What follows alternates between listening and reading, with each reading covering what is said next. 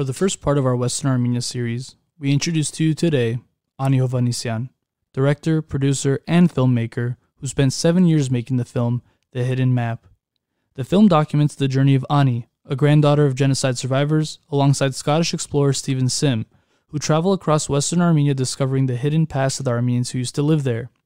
The film will be shown over 1,000 times all across the country on your local PBS stations and affiliates in the month of June 2022. Make sure to check out the links shared on our social media to learn more about how you can see the film. You are listening to Haituk Talks, the official podcast of the AYF West. I'm Hovannisian. I'm Talia Bezjan. And we're just a couple of Armenians talking in the world.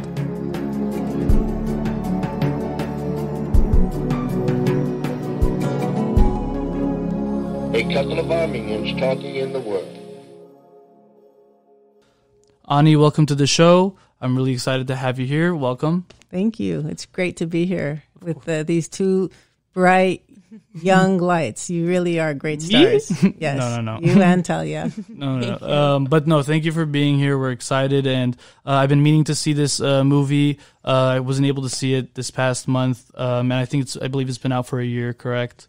It has been. It came out first on NBC LX, which is a young NBC network. Last year it came out on April 24th when President Biden recognized the genocide and made that announcement. It was on the airwaves across the country. At the same exact moment kind At of that thing. moment. How symbolic. Yeah.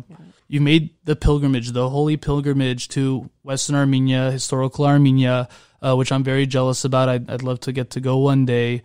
No, so and I'm a big map nerd, and I see the name Hidden Map, and it makes me very happy and excited to see the show. But it makes me think, when I think of map, the Hidden Map, I mean, I kind of get an idea that it might be sort of metaphorical. However, I wanted to ask, since it is a map, what were you searching for through this journey in Western Armenia? It is metaphorical. Okay. Though there are many, many Armenian maps over thousands of years that have been wiped out by Turkey and replaced by their new artificial borders. Yep. So as metaphorical as it is, and as poorly as I do with maps, unlike you, it's very meaningful because the hidden map is everything that lies beneath the surface of today's map of Turkey. Yeah. All the stories, all the voices, all the relics, all the truths, everything that's been waiting more than a century to be discovered and told. And it's still there. It's hard to find, but as much as they tried to destroy it so many times or try to hide it off the map, it seems like you just walk around and you can find it, just on the right next to you somewhere. It's not that hard to find. The relic or the person. It is hard to find because people don't look for it. But if you do look for it, and if you're among the fortunate to go and touch those lands and see those lands and be a part of who we are and where we came from, where we come from, you realize that it's there as much as they try to destroy everything and erase evidence of everything Armenian. It's still there. So I think I get it. This hidden map, basically, you can't look at a regular map, right? If you're looking for these Armenian things, you have to look at the hidden map, the one that's not there.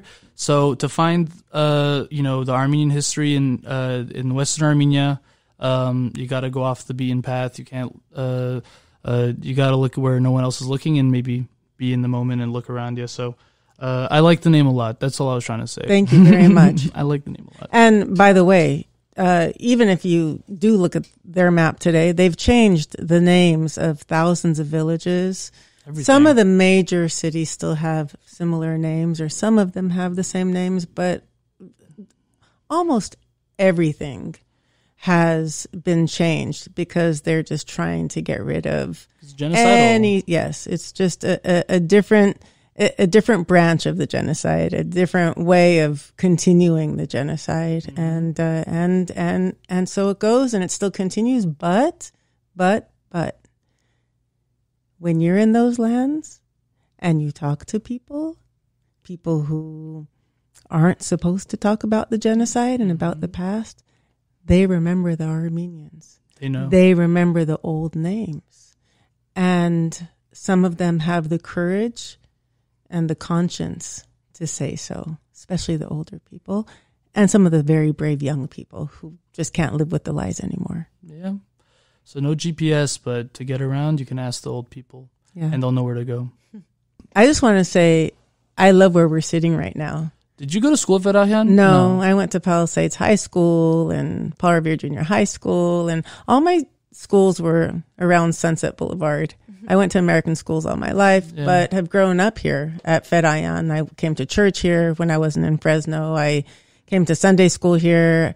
I came to AYF meetings here for many, many years. And now for many years, I've come here because my children, Sophie and Daron, spent their entire lives at Hovannisian. So to see two young, vibrant, smart people sitting in this AYF room full of Haitug journals and frames and the good stuff. Yeah, and trophies from athletics and people, pictures of people. It's a continuation, and I know your parents, and we grew up together, whether on the East Coast or West Coast, and you know my kids.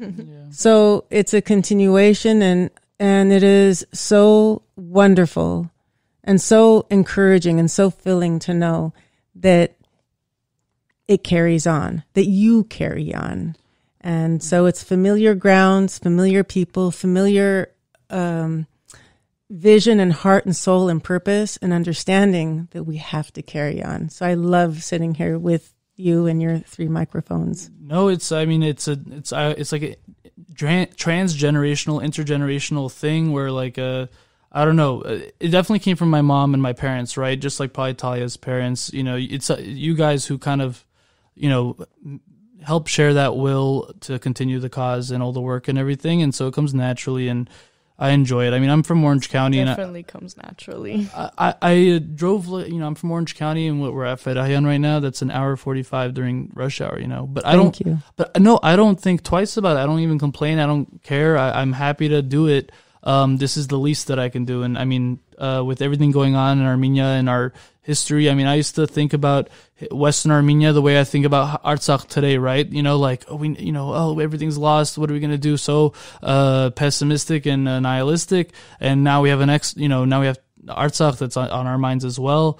So, I mean, maybe I can ask you that is, with what's going on right now, how is this relevant? How is learning about Western Armenia maybe relevant to the importance of Artsakh?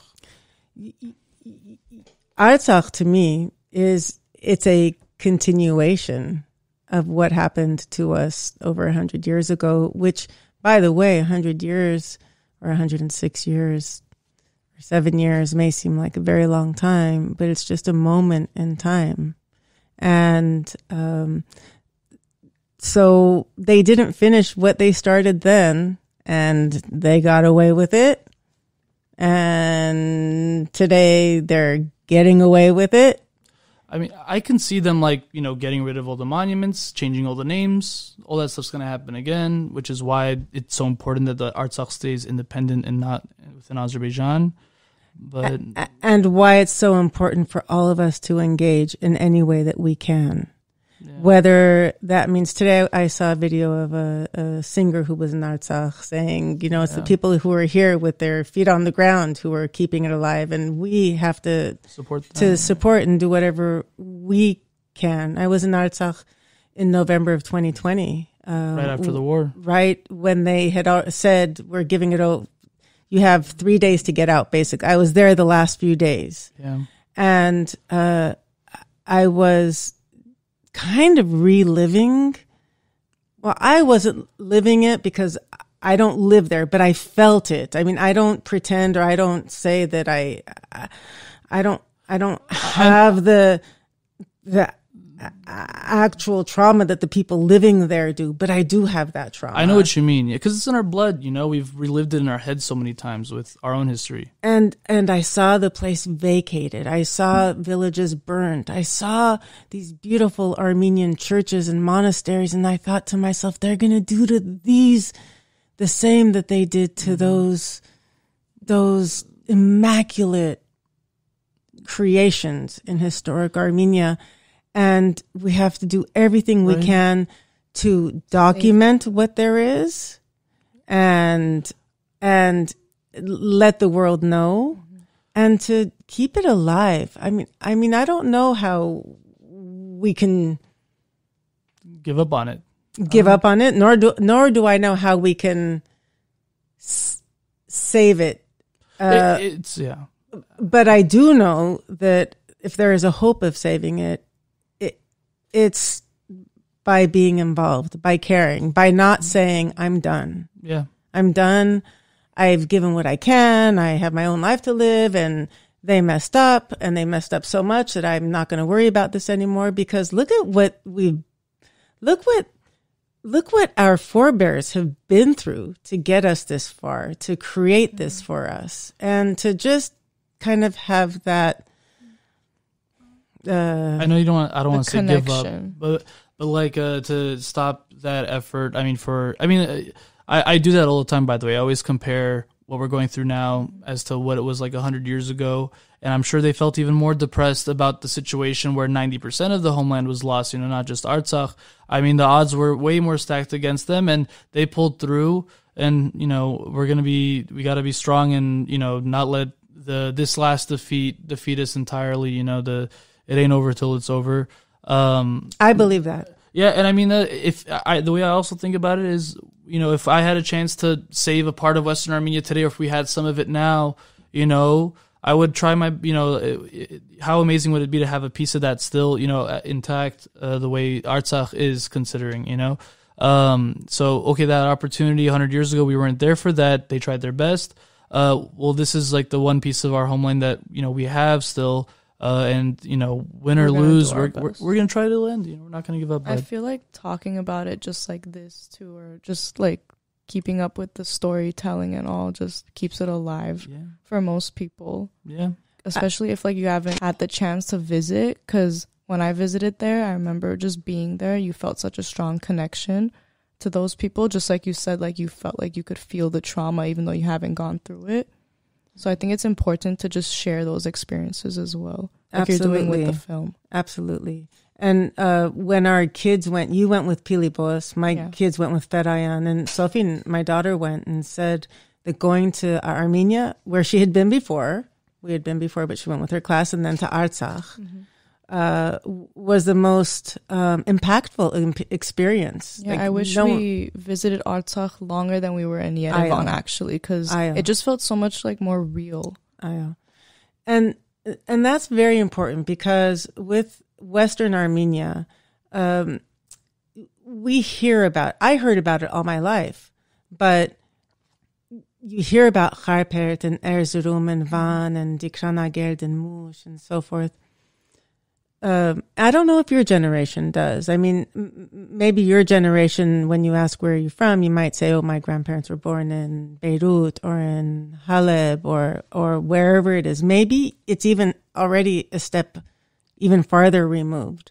Mm-hmm. But even for me, hearing those stories, it was so real. I mean, I grew up hearing the stories of my grandparents and of many others because my father is a professor of Armenian history at UCLA. And at UCLA, his name is Richard Hovannisian, and Godfather. He started this Armenian oral history project where he taught his students, his college students, how to interview and get the stories of survivors. And this was in the 70s and the 80s. And that wasn't being done very much. J. Michael Hagopian, the filmmaker, had done some video interviews or film interviews, which were more targeted. But my father wanted to capture these stories before they were gone. And many of these people had never told the story. So I kind of grew up with my grandparents' stories sitting on their porch in Fresno, California, 3312 Low Avenue, a little 2-bedroom home. And the whole street was survivors who had started anew in this Armenian neighborhood of Fresno, which was very similar to the land that they came from, because Fresno was vineyards and farmland and so forth. Yeah, I never even thought to like talk to my grandparents about how their parents were genocide survivors, but going to an Armenian school, you know, most of our Armenian projects would be to interview our grandparents, see like where our ancestors were from and learn more about it. So I feel like it's a very like engaging topic for people to ask their grandparents about. So important. It's so important for your grandparents and for your parents. Talk to your parents. Pick up your phone, 5, 6, 7, 8, 9, 10, 11, 12, 13, whatever it is, and just talk to them. Yeah. I still learn things from my parents, or my mother is now not here, but to this day, my father, but she's with us 100%. Yes, in fact, she sat next to me every day and she said, but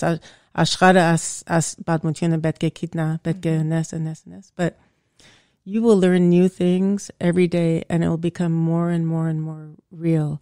And so what I was going to say is that for Artsakh, you have the good fortune of having touched it and felt it and talked to the people in the land, and you know it's real.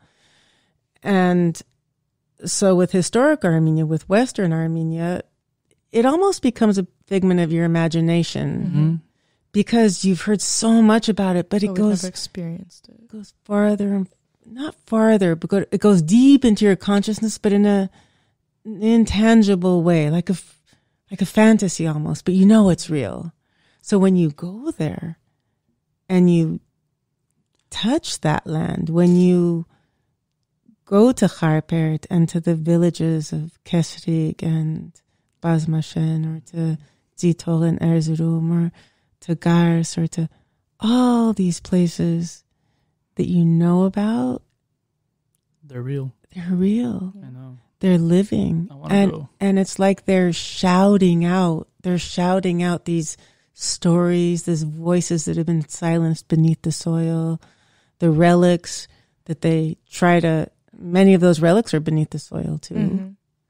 But they want to have life again. And the only way that happens is if we give it to them. Yeah. So you've obviously traveled to Western Armenia so many times, but can you tell us a little bit about your first time, like your first experience? Yeah. And what it felt like visiting those places, discovering more that you didn't really know about?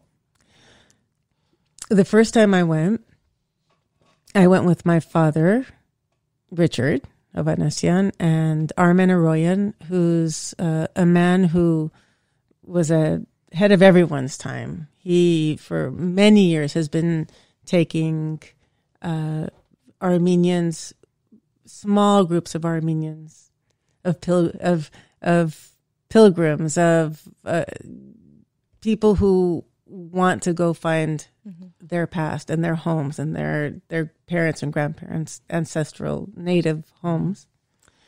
He's been taking people for a long time, and it was the first time I went was in 2011 or 12 with my father and with Armen, and I was in the airport here, and some Turkish man talked to me. Here in LA?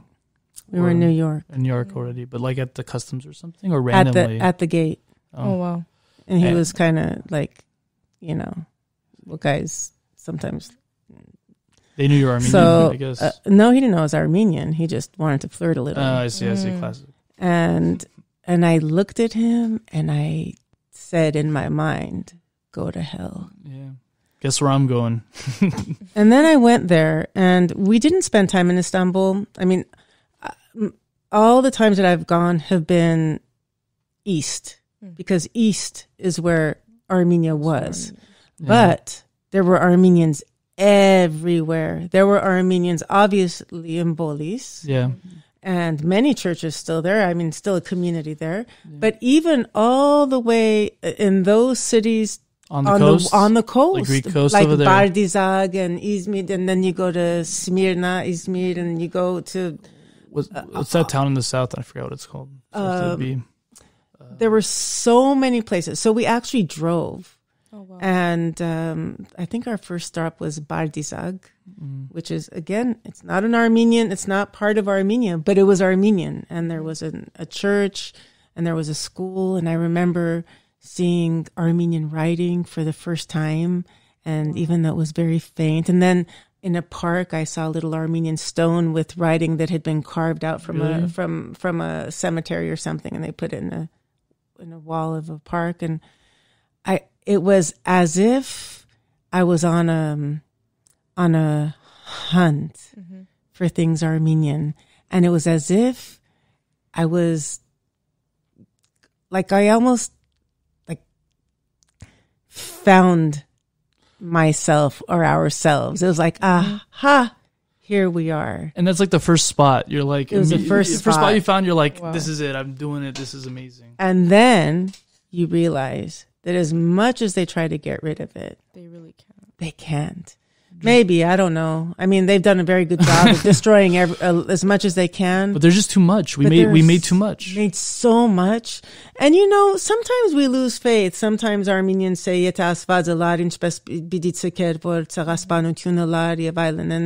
and we could be very critical of our own religion, and maybe we don't know enough about our own religion. But I just have to say that being there and seeing these magnificent, stoic, majestic, grand ruins on mountaintops, a 3-hour walk away from all civilization, and you look at this and you said, oh my God, how did they make this? What did it take to create this 1,000 years ago? And through it all, it's still standing. It's a testament to our strength, our faith, our perseverance, our against all odds, doing it. And we're still there. It's like, try to destroy me, but you can't. Even earthquakes, even God tried to destroy it. I'm kidding. Even the land tried to destroy our stuff, and it's still there. So, no, that's my hope, and that's what we see pictures of rubble, and we see pictures of the ancient ruins and stuff. They're there. Sometimes they seem like they're decaying a little bit more. Sometimes you see they're actually repairing some stuff. Or sometimes you see like a rock in like someone's old house that they put they fit it in there and everything. That happens everywhere. Yeah. By the way, the further east we went, that we started that first trip on the west, and we drove all the way through, and we went to Giligya, and we went to Musaler, where there is one Armenian village remaining in all of Turkey. There is one village that still remains that is all Armenians, and it's called Vakuf. It's a small village. Is it near like Kesab, like down there? Yeah, by it's in Musaler. Yeah, Musaler. It's Musaler. It's up Musaler. I've heard of it. And there I met 100-year-old man. Oh my God! And I spoke with him, and wherever I went, I interviewed people. Not interviewed. I spoke with them and my camera was share on. Their stories. And thank God I did, because I have their stories. I have hundreds of stories of people. Armenian, Turk, Kurd, hidden Armenian, all sorts of stories of people who also tell that story of our past. It's not just a dead story. It's just not 107 years ago or more. It's still alive. And so I want to hear a story about someone you met from the village or the town of where your family was from. What town is the Hovannisians from, let's say, in Eastern? Babi Kaspar Hovannisian is from Bazmashen, which is in Kharpert, which is right outside of the main city of Mezre. And Kharpert you go up a hill, and there is upper and lower, and there were many churches there, and that's where the Euphrates College was, which was one of the most forward, progressive. I'm Kharpertsi, by the way. You are? My mom's side, yeah, Tallinn. Okay. And they're all educated women. Like all the women in that family were all school teachers and whatever stuff like that. So it makes sense because of that college. So I had heard about Bazmashen all my life. I had heard about Harpert all my life, and also about Zitor Erzurum. I mean, I could tell you stories about all these places, but I remember being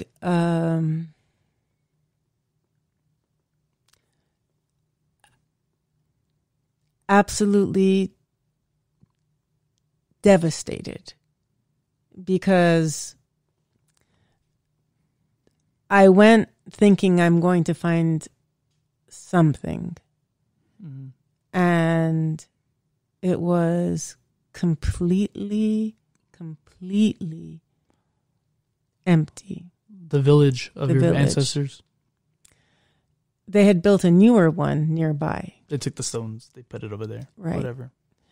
There was a donkey in what used to be Bazmashen. Mm-hmm. And that donkey became my friend. No, really. Yeah, it makes sense. That donkey became my friend. And that donkey was still there. Yeah. Working hard and holding down the fort or saying, I'm not leaving. I don't know. Habitating there, eating the food, living on the land. But there was a lady I met nearby. And in the first house I could find near the emptiness. And she said to me in Turkish, I don't speak Turkish, but I had someone with me who did it. And she said, this was Bazmashen. It's called Sari Chubuk, but Bazmashen, which means a place of many homes. Yeah. Bazmashen. Yeah. And this is where the church used to be. And this is where the homes used to be. And I said, why haven't you built on it? And she said, because it would be a sin too. Haunted. So people in their own ways recognize it. They know, they understand. And then she showed me a fountain that used to be an Armenian fountain, or this place where Armenians used to step on grapes or crush their grapes. Yeah. And then she showed me, actually, there were moments when I was there with her when there was no one else with me, so I didn't know what she was saying. Mm-hmm. So then I called and someone came and so forth. But I keep thinking about what I don't know. I keep thinking about, I know this much, I know a little bit, I feel a lot. It was a huge discovery, but I feel like there's so much more yet to discover, and it matters. It matters. And then nearby, I found a very old lady who said this was all Armenian. Yeah. And she said, Turks have this myth that wherever there are Armenian crosses or things, that there is gold. So they also destroy because they think they're going to get rich. Yeah, that's a whole thing. The treasure hunters, yeah. Yeah, treasure hunters. And she said, gold didn't come out, but these did. Mm-hmm. And so in her front yard, she has pieces of things that came out of a church. So special. The stories are all there. Yeah. And then in Bazmashen, there was a hole in the ground, and I jumped in that hole. And I had just finished reading a passage from my nephew's book, guiding Hovannisian's book called Family of Shadows. And I had read a passage. I just had the book with me, and I read about how the village women were allowed to go drink at the village fountain one last time from their red jugs before being led into exile, which is where my grandfather was separated from his mother and 2-year-old baby brother, whom he never saw again. So I had just read that to myself out loud, though, walking on that barren land. And then I saw a hole, and I went and I jumped in that hole. And this is what I found. Oh, it's like the outside the garas of the pottery, huh? It's like a red jug that I had just read about. This is actually in the film. So when you watch the film, you'll see. I brought it home with me, and I feel like it's awesome. That's exactly, it fits perfectly around your hand. Yeah. So she has the handle part essentially, and you can see the red. It's kind of faded out, but that's crazy. I'm almost you shouldn't hold it. Put it in like a nice vase or whatever, or a glass box and protect it. It's always with me. No, it's awesome, and you can imagine like this is exactly what they were holding 100. And the fact that like you had a feeling to like, I'm gonna jump in that hole. I'm gonna go look in there. See what I could find. Something pulled her to it, right? And yeah, and so there's this, and there's so much more, and each of us has these stories. If you go. And if you go, and if all of you go, you will find a piece of yourself. Mm-hmm. You will find a big part of yourself, and life will have even a different meaning. As an Armenian, as a human being, as why we're here. I'm not being like no. It's one of those journeys, though. Yeah. It is. Yeah. Very eye-opening. It is. So, you had mentioned that you traveled for the first time with your father. Did anybody try talking you out of it? You know, did anybody think like, oh my God, why are you going there? It's probably so dangerous. A lot of people say that. Thankfully, I have a family who's very supportive. I had two young children. Sounds like my husband Armenio is a Venezuelan Armenian. And at that time, Sofin and Daron were something like 8 and 10 years old. But they've always they know this is in me. He knows. Everyone knows and support it. Well, what do you say to those people that like will say stuff like that? The ones who say, even now, like I remember last year I was in Canada and I was showing the film, and people were really moved and said, "Wow, I never thought of it this way," and it makes me want to go. It really does awaken something in people, because the film itself is very real. It's as if you, Haig, and you, Talia, are on the ground with me, because we just go and we get what we can and keep going. Because I'm not supposed to be shooting this story. I'm not supposed to be telling this story. I was going to say, did you come to were there any problems there were filming some. On site? Yeah, I was pretty forward, but I was lucky that experienced people that nothing happened. But when people say that, I'm not gonna. People have different. Some people will say, I don't want to go to where all that bad stuff happened. I don't want to go support. Some people say, I don't want to give money to Turkey. I'm not going to pay money to stay in their hotels and eat their food. And well, I personally will not go on vacation there. I mean, I don't like it when I hear people are going to vacation there. It's at a resort. Yeah. I say the same thing. We say in very basic places. For me, bread and water will suffice. It's not the food. It's the food of the soul. It's the food of our people. It's the food of our substance or our essence of who we are that place gives us. And if we don't go, then we lose out. Then who are we to ever say it's ours? Yes. Or we want it. What do you want? You don't even want to go see it. You don't even know it exists. And this fellow, Steve, whom I met the second time I was there. Yeah. And a Scotsman. I wanted to ask about him, yeah. I was there in Gesaria in an old Armenian home, and I saw this guy who's not Armenian, definitely not Armenian, taking pictures in this home. And I'm saying, who are you? And turns out he's this Scottish explorer, a loner of a person. He doesn't like talking to people. His affairs are with the relics. Yeah. And he discovered our lost world 30 years earlier as an architecture student who was doing some college project in the summer. And he stumbled upon Ani, the ruins of Ani, and Chutskong and Gars. And he said, what is this? Yeah. And there wasn't the internet to Google anything, and he spent the next 30 years going by himself and documenting everything. He's been to Ani 150 times. But he says to me,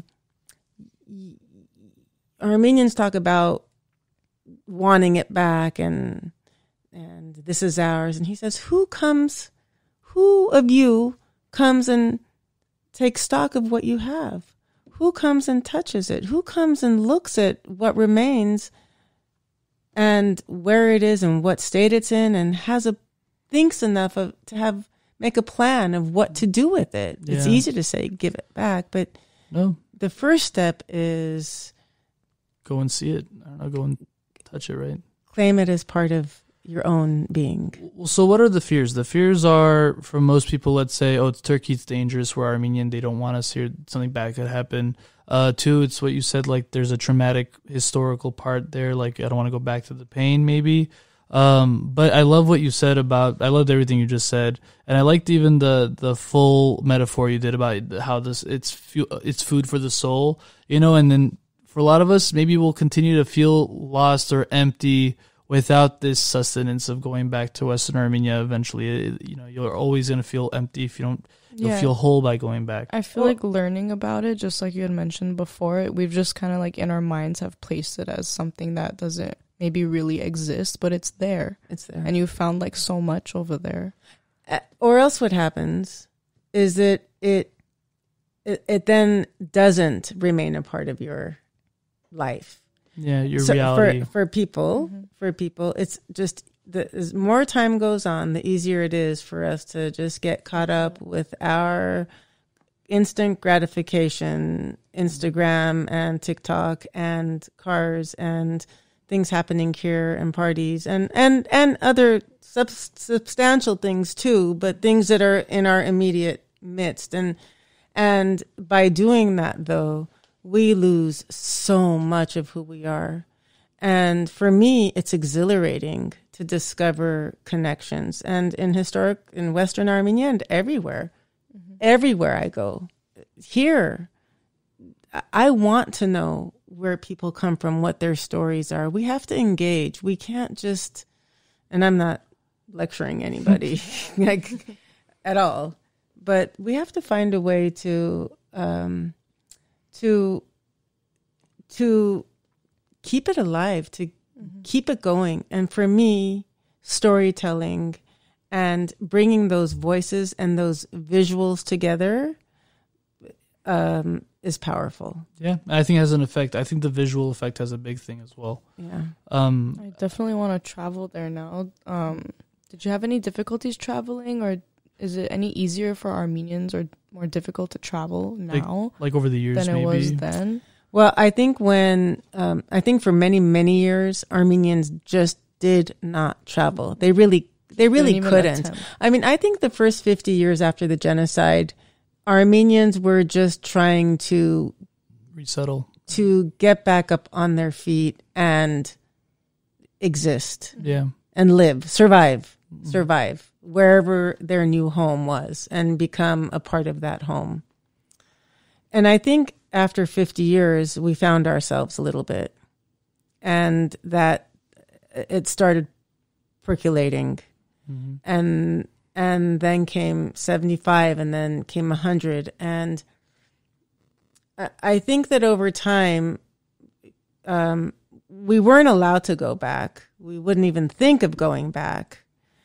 And even when Steve started going 30, 40 years ago, it was harder than it is now. Right now, though, it's dangerous. I mean, right now, there are bad things happening everywhere. And even when I went, bad things could have happened. I mean, I was told by people, are you crazy? Like, I would tell people I'm Armenian. I kind of have this, I don't know what it is, but I think I'm there and I'm thinking my grandparents went through what they went through, and our people went through what they went through and gave us life anew.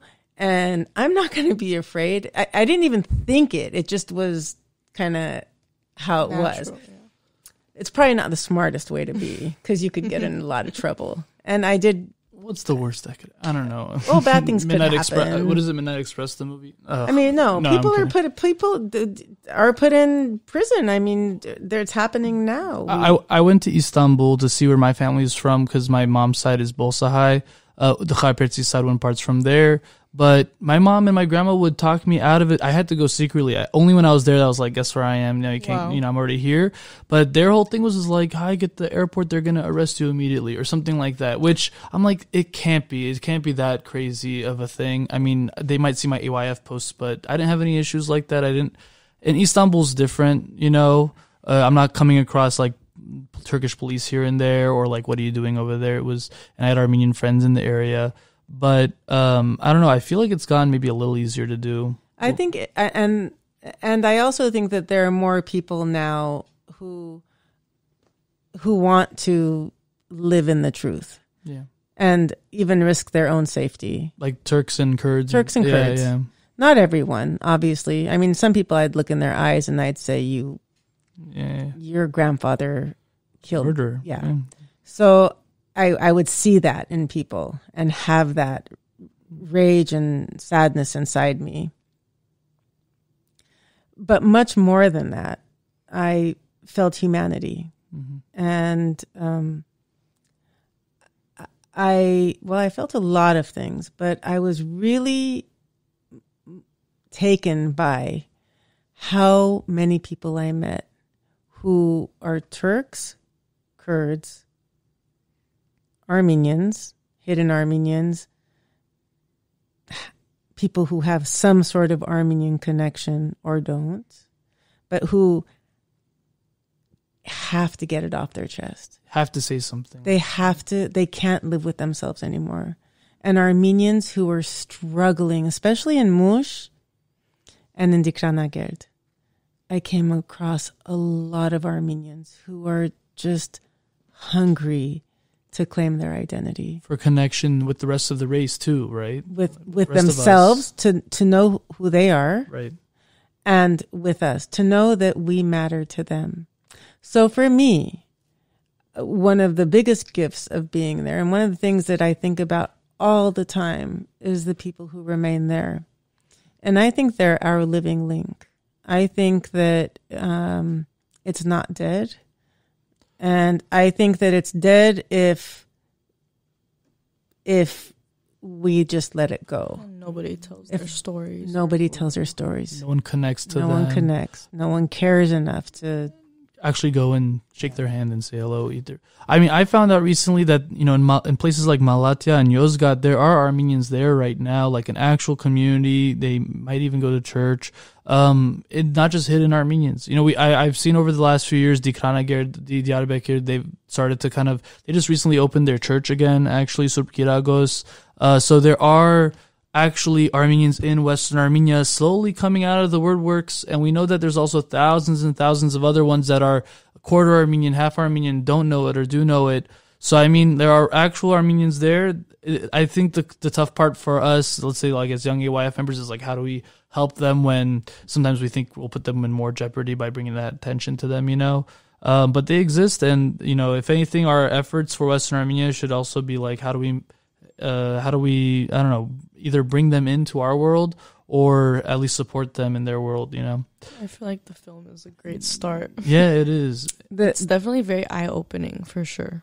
Have you seen it? I have not. So the film ends in Dikranagerd at Surp Kiragos. There you go. So, and when I was there, and yes, Malatya does have Armenians. I actually went to an Armenian cemetery in Malatya that's kept by, like, the caretaker is a cousin of Gado Pailan. And Gado Pailan's family is buried there. Too, yeah, and the grandparents are buried there. So thing is also Haran think is Malatya too. I'm pretty sure, yeah. Ayo.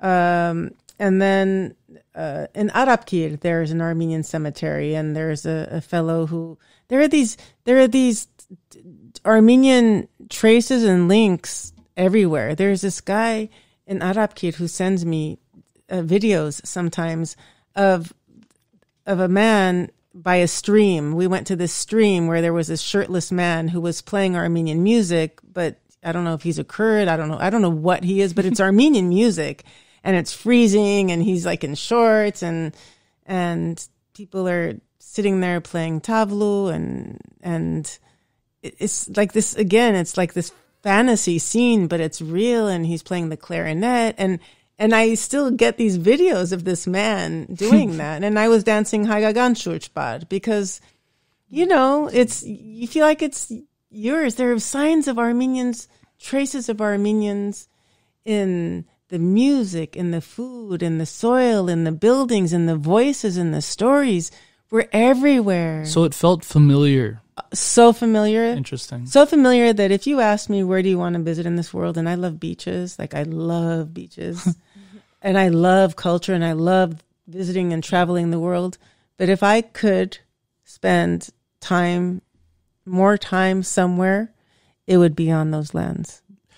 Did you guys ever feel, Talia, you've been to Armenia, right? Mm-hmm. I'm always so happy when I'm in Armenia, and like when you touch the ground, like you get that feeling, right? Everyone's had that feeling. Surreal. Mm-hmm. I was kind of like half joking about it recently, or like when I was in Armenia last time, but the reason why we don't feel good in America or in other places is because this is not our land. It's haunted. There's bad spirits here that are not ours. But when we're back in our homeland, like that's the right place where we're supposed to be. There's nothing haunting us, and so there's a natural euphoria and happiness that just comes from being where you're supposed to be, And I'm sure you've heard people kind of be like, "Oh, Eastern Armenia doesn't always feel like what I thought Armenia would have been like just from being a Western Armenian." So I'm like, that is interesting that potentially, you could still go back to Western Armenia and Turkey and be like, this is all very familiar, the sounds and the foods and the smells. So you also have to be open to it. And I don't know if I feel that haunted thing here. I just don't feel... I feel haunted. I don't feel you go to Armenia and everyone's speaking Armenian and you feel safe even though we're surrounded by enemies and bad things do and can happen. But on an Armenian level, like as a you and me and you and all of us, the kids could walk the streets at 3:00 in the morning and you're not concerned. And it's so familiar and so Eastern awesome. Armenian to me everywhere, too, everywhere. Yeah. I'm not just, and there you almost feel, you're even safer because now in Western Armenia, it's not, I'm not protected that way. And I'm not surrounded by Armenians and there's a lot of things going on there still. But I just want to say about Surp Giragos, when I was there, I met a lot of people who, in tears, are saying to me that we have a lost past, and I was alone, and now I've found myself. We're together now. So this place gave them safe haven. It gave them a community, a place where they could come and explore their identity. And then it was shut down again. And it was a Kurdish mayor who helped make that happen. And I talked to him too in the film. And he went to jail. He got arrested, yeah. He went to jail. But he said, we have to face the past. He said, we, the Kurds, had a part in the genocide. So people want to own up to it because they recognize that the only way to move forward in life really, truly is with truth. Yeah. Is to acknowledge that truth as a human being and like as an individual, but as also a part of humanity. I always said that about the Armenian genocide. It's not just for Armenians, but it's also for Turkey and their society to heal themselves and for them to also create a more healthy society for themselves. This denial that they've been living in is why they continue their oppressive kind of their future generations. They oppress Kurds because they oppressed Armenians, it continues until they come to terms with their past. So it's not just for us, it's for the Turks as well. Once we went to this place, Khitskong. I know this is way too long for the podcast. Not at all. No, it is. I know it is because people don't have that kind of attention span. But I have it right now. No, but we're into it, and podcasts are, listeners. You tell us you pause it halfway through and you listen to it the next day, kind of thing. So, if anything, just like how your father was working on that oral history, I kind of see the podcast also as like an archive as well. So yeah, say it. Yeah. So Khantsosk. How do you say it? Khitskong. It's 1,000-year-old monastery with 5 churches. It's near the Armenian border. It's outside of Gars, and I look at pictures of that from 100 years ago or more, and I think again, I am in awe of how we were able to create these magnificent masterpieces, but So we had to hike. Steve Sim, the explorer, whom, by the way, so he doesn't like talking to people, and I'd love to talk to him, but I know he doesn't like being interviewed. The fact that he allowed me to follow him, and the documentary, by the way, was going. I always knew one day I'm going to tell the Armenian story. I grew up. Your dad's Richard Hovannisian, so I grew up with the story. I went to school. I became a broadcast journalist. I worked a lot in television, nonfiction television. I did Armenian news for 10 years. So storytelling and television were always in me. I knew I was going to tell our story. I just didn't know how I was going to do it. I didn't want it to be a history lesson. I didn't want it to be just a genocide story. I wanted it to be raw, more than that showed who we are and how it continues and then what. And it happened because it happened when I went to Western Armenia and all these discoveries and meeting Stephen and this non-Armenian Scottish guy who is going every year by himself with a camera and a hat and sunscreen and a measuring thing and quietly dodging everybody. Imagine, and he would use Google maps and he would look at these shadows and these mountains and these must be walls that are facing east-west. He just would figure it out and he would find his way there knowing that this was something Armenian. And then he would maybe be the first person in who knows how many years who's been there. And then he would spend hours there taking pictures, and then go back again and again and again. So anyway, I convinced him to go and for me to follow him. And the documentary was going to be about him. Yeah. But it ended up being about the coming together of our two stories. But I can't tell you how many times we clashed because I would be talking to people and I'd say, what happened to the Armenians? And knowing that I know what happened, but I wanted to hear what the villagers or what the people would say. And he would yell at me saying, Ani, we know what happened to the Armenians.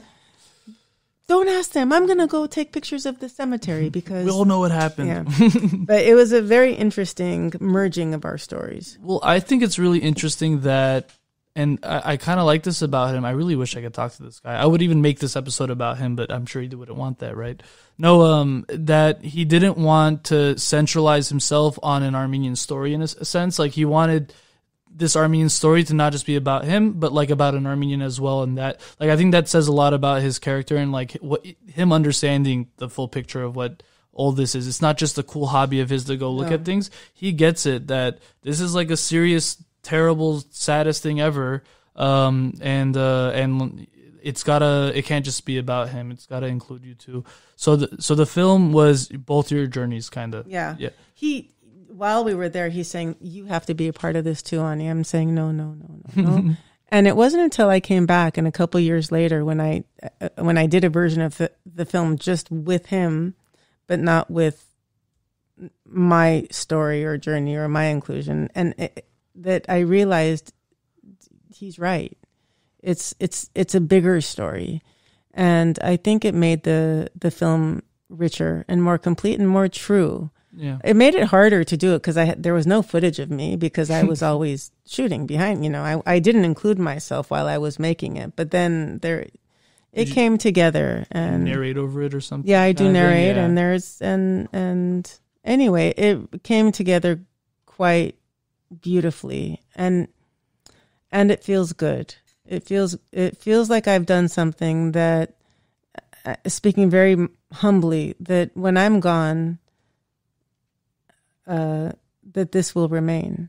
And this is... It's your contribution and... Not a contribution, but this is a story that will live on. Yeah.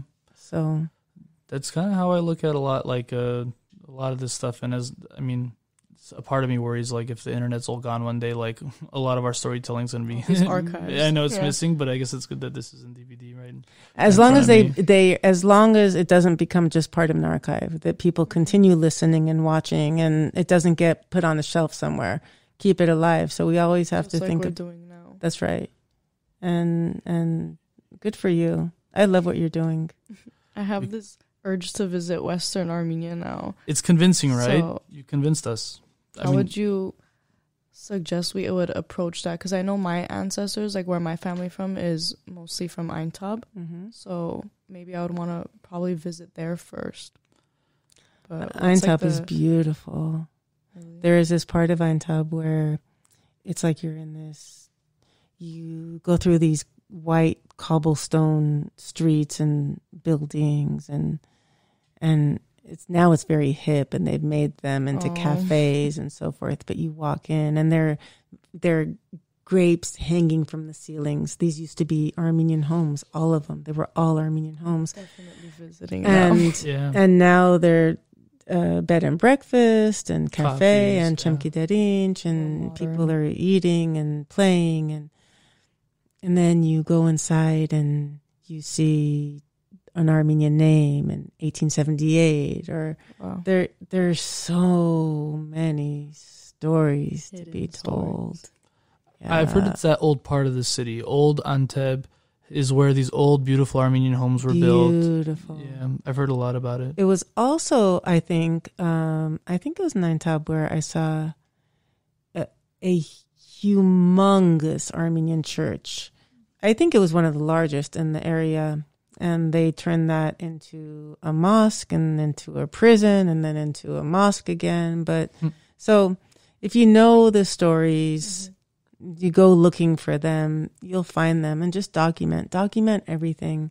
Make it come back to life. Make it it's in front of your face. You can't say it wasn't there or it's not there. It's in front of it's true. So the voices, the people, the places, as long as it's there and as long as we can, let's do it. It's not easy to go. I mean, I would not say go alone. Obviously. I would say... in general, traveling anywhere in the world. I know. Especially there. But especially there, with the war going especially during on. these times. Especially during these times. I mean, I'm hoping soon. But one day. What would be the tips, let's say, if there were some tips, like find a friend who knows Turkish, someone who maybe lives there, maybe go with like a group? With a small group, not a big group. And I know a few people who go or who have gone. Armin Aroyan doesn't go so much anymore. He's advanced in age. But for example, I think Khachik Muradian still goes. I think Aras Sarafian goes from London. Yeah. I've also gone, by the way, with just... When I went to shoot the film, it was just 4 of us, and we rented a car. Wow. And when I went another year with my big brother Rafi from Armenia, and we drove, and that was just a few people, but there was a driver. It's often helpful to have. You can now find people in Armenia who are familiar, especially maybe not if you go deep, but they do these tour type things, and maybe you could just customize it for yourself so it's not a tour, because I'm not there for a tour. Yeah, I've seen those signs, and like there's vans in Yerevan where it says like Van. You could go to Van, Ani, and like a few of those cities. Yeah, you know? I mean maybe for starters you could do that, but then you have to dig deeper. Yeah. And then also often there are Kurdish drivers. Inside of history of Western Armenia, who it just takes research and it takes finding your way. Yeah. And take you also have to just be careful, because as far as we've come, it's still a dangerous place and bad things still happen. And what I was going to tell you about Khutskong, by the way, when I went to that place, we stopped our car and we hiked for hours, and then it appeared, and it was 5 churches. Now it's just 1 church because the Turkish military blew up. I know exactly what spot you're talking about. Yeah. Okay. So, but it was very impressive and very emotional. And then it's raining and pouring, and there's lightning and thunder, and we're soaking and we're wet and we're cold, and then it gets dark and we hike our way back, and then the car doesn't start. And we're in the middle of nowhere and the car won't start because the lights were left on. And then we had to go, and we were assisted actually by 6 Turkish soldiers with rifles and so forth, but they helped us. Nice. They ended up saying, we're just doing our time. here. They weren't happy doing what they were doing. Yeah. So we were talking about how it's important for us to go back and make it part of our reality for all the reasons we spoke about in this episode. But it sounds like one of the things that people can work on is how do we make it more accessible and easier to go and visit Western Armenia. We know that there are professors like Khachig, and I feel like even your dad would take people there and stuff. I think my grandma went with them once, but maybe we can think of a way to organize make it easier. You go to Istanbul, there's an Armenian guy there. Armenians from Bolis maybe start a company and they could take people around the country. I know we have them in Armenia, but anyways, that could be something for the listeners to think about as a project if you want. Everything takes research. Nothing, But there could be demand for it. Just we need the opportunities to go back. I don't know. And the interest, and it's doable. Yeah, it's definitely doable. It just takes some planning and I feel like those types of adventures end up becoming the most profound and best in anyway, like when it's a challenge and when it's you kind of get lost here and you have a frustrating moment instead of just going to a major city in Europe and walking around and seeing the Eiffel Tower, let's say, an adventure through Western Armenia sounds like the most memorable thing in many levels. I feel like it's the experience that's the most important part. It's an unforgettable experience. So it's supposed to be planned step by step, but you kind of just end up where you do. Yeah, you have to have some planning, but I mean, you know what I mean. You go with the flow. You will be surprised how much you find, and I very much want to watch the film now. So. Okay. Well, I hope you do. You'll have lots of opportunities to. So the film was showing this last year on April 24 on PBS. Where do you think we can watch it again? Well, on April 24th, it showed on PBS SoCal, Southern California. And it showed on April 24th because they started showing it in Southern California on PBS SoCal and KCET in December. And it did so well for PBS. It was the top performing program of their entire schedule and top performing for them during pledge drives. PBS is public television. They don't have advertising. They don't have commercials. Yeah. So they depend on viewers to call in and become members. And with $10 a month, you get this. With $15 a month, you get that, depending on what show you watch. But so this is how they operate. And I don't know, I've grown up watching PBS and I think they have magnificent programming, and my parents have watched it and I've watched it. And if I could choose a home for The Hidden Map, it would be PBS. So when it aired on PBS SoCal and it did really well, they said, there are others who are interested. And then they said, PBS National is interested in your film.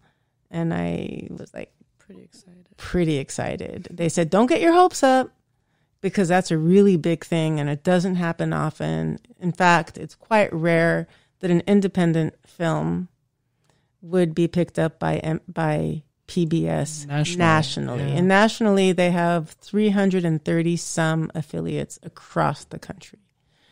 And so as it turned out, it's been months of going back and forth and changing things for them and little things and big things, not the content of the film, but just to be at the at their level.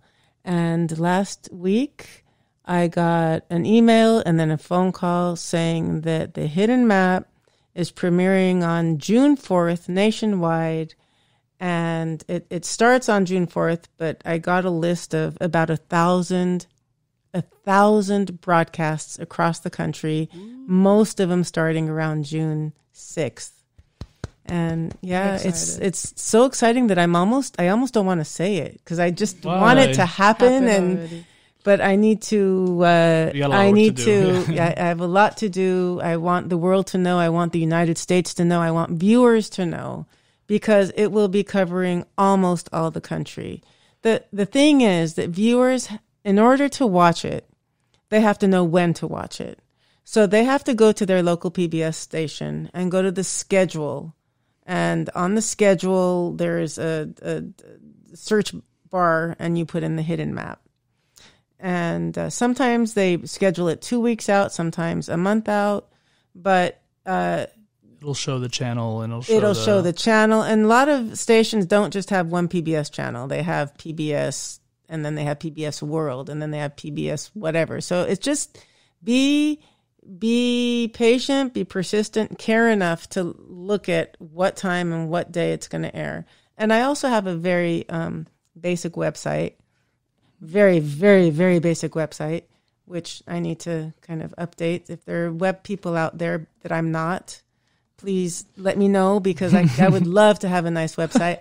But on it, I'm going to put on the front page a link to a list of about 900 of the screenings, where which you can find it.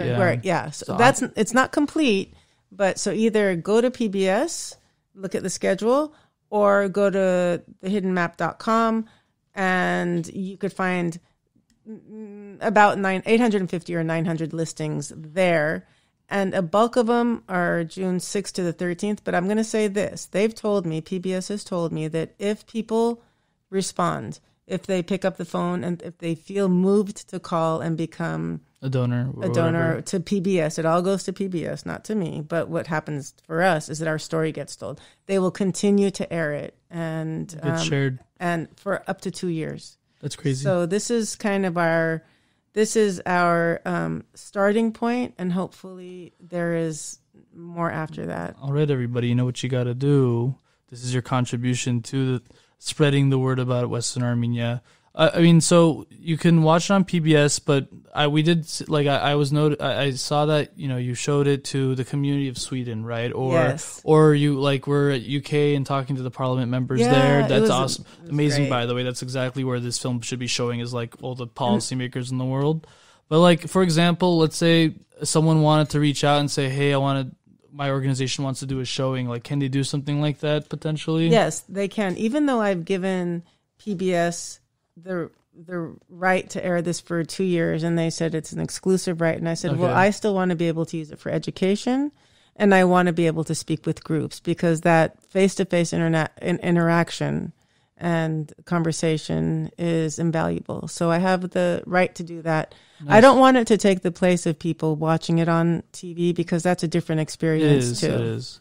Yeah. So we'll ask after. Okay. Everyone ask in July. But it's good to know, though. And I just want to say that if people do pledge to PBS when they watch the Hidden Map, so again, none of this has to do with me monetarily. For me, the win, the gain is having our story on a national platform where millions of viewers across the United States will learn our continuing story. Mm-hmm. That's my gain. That's our gain. It is. So this is our opportunity to come together, really to come together and mobilize, and in a not a difficult way, in a very exciting way, watch a film and sit down with your family and relax and watch it. If you pledge $10 a month, I'm just giving you the basics. Yeah. To PBS in your area. I think they will have a phone number wherever you live. You'll get the Hidden Map DVD. And if you pledge $15 a month, I wanted to make the gifts really very meaningful and valuable. So I went through thousands of photographs from our journeys into Western Armenia, and I picked a dozen of them. I'm opening this box of postcards. They're 5x7 postcards. And they're images of monasteries, nice. There's Mount Ararat behind a mulberry tree, inside a church. This is Ani. Look at this. This is a hidden chapel in Hokeyatsvank. This is the donkey in Bazmashen. Hey, it's your friend. These are khachkars that still remain in near Bitlis, where Saroyan was born. The cranes, the Gurung, the classic. Yeah. I mean, and this is Khitskong before and after. And Digin Baizaram Baron Sarkis from Dikranagerd, who were the Armenians I met the first time I was there, and they said, Yerpek Chimornak, Mezi Chimornak, Yev Chimornak Vot Hayek. So these postcards and this doll that's crocheted by hand. In Armenia, in Goris, by women. Heard of them, yeah. Many of these are women who were displaced from Artsakh, lost a husband, lost a son, or just displaced all over again. And they're crocheting these beautiful traditional Armenian dolls to represent the strength and beauty and resilience of Armenians. And so they're being helped too. Yeah, you're also supporting them as well. Right. So there are so many levels of support that this goes through, but the pictures are amazing. They're beautiful, and if we can, I would like to maybe on our social media we could share a few images from your travels and stuff. Sure.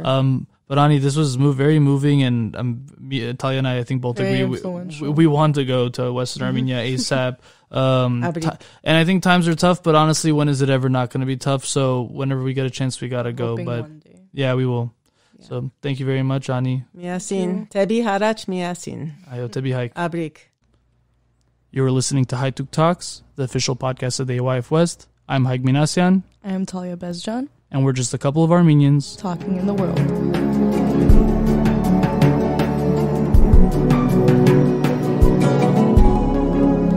A couple of Armenians talking in the world.